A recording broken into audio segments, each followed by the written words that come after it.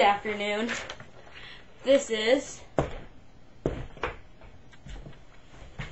Michael Hyatt with your weather forecast for the next week.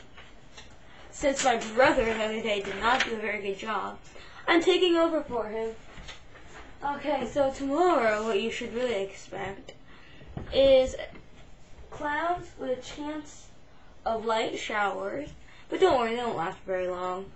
And then the next day, which would be Wednesday, I would expect lots of sunshine with maybe some clouds. Nice day to go to the beach, huh, folks?